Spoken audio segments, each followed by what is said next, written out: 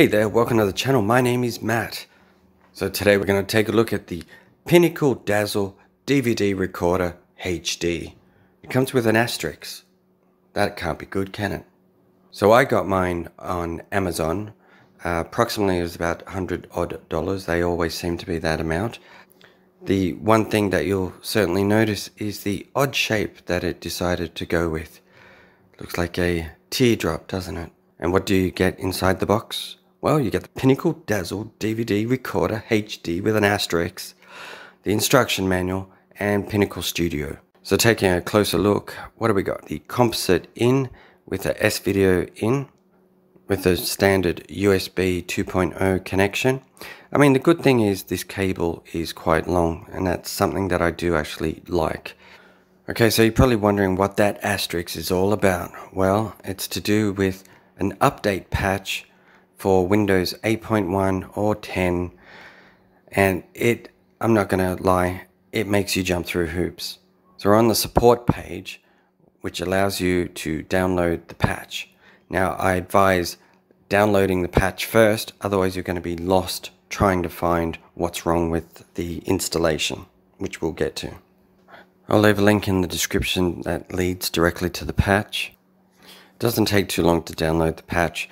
I would save it in a location that you're going to have easy access to get to without trying to remember where it's saved to. Now it's time to install the Pinnacle Studio. It's going to ask you for the password and the serial number, which is on the sleeve. This software is probably a little bit more advanced than what my test computer is capable of. So this is where we find the installation error, and this is where we're going to need to do the patch install. So this is where you'll have to update the patch. Now this is really important. You have to restart the computer first before doing the patch. So going through that, we'll get back. So currently at the moment it's installing the patch. It does take another 5 minutes. When you start Pinnacle Studio, this time now it starts without any installation error. Pinnacle Studio is just initializing, and this is what it looks like. Composite connections, just following the colors. Then there's the S-Video.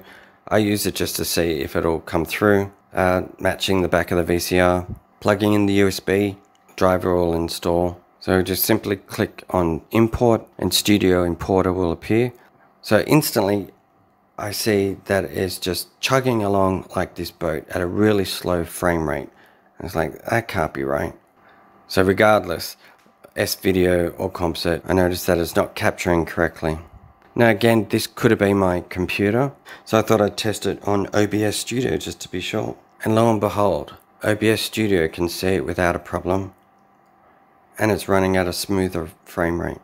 So I'm thinking, okay, so something about the software just doesn't like my computer. That reminds me, I've got to make dinner after this. What's for dinner? You. So I thought, you know what, let's dabble once more with another piece of software and see what happens.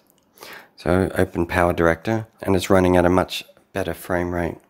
So whether it's Pinnacle Studio that just has a problem with my computer, or it could be just an issue with the software altogether, but at least the Pinnacle Dazzle does work with other capturing software.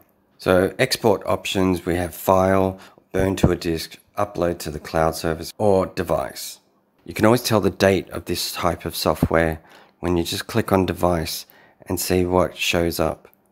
Nintendo Wii, PlayStation Vita, PSP, Xbox. Now that's got to say something.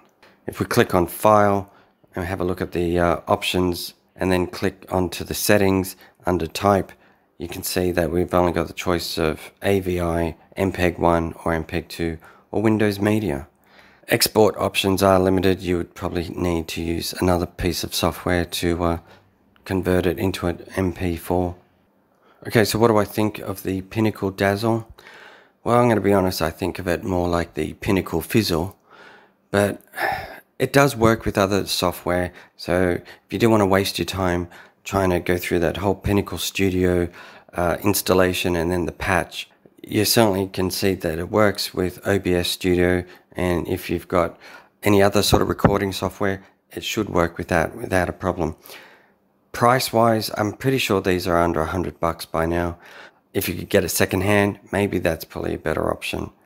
But if you're choosing between this and the Ava Media, I'd definitely go the Ava Media. If you like what you saw, leave a thumbs up, and I'll see you in the next video. Tears on my pillow, pain in my heart over you.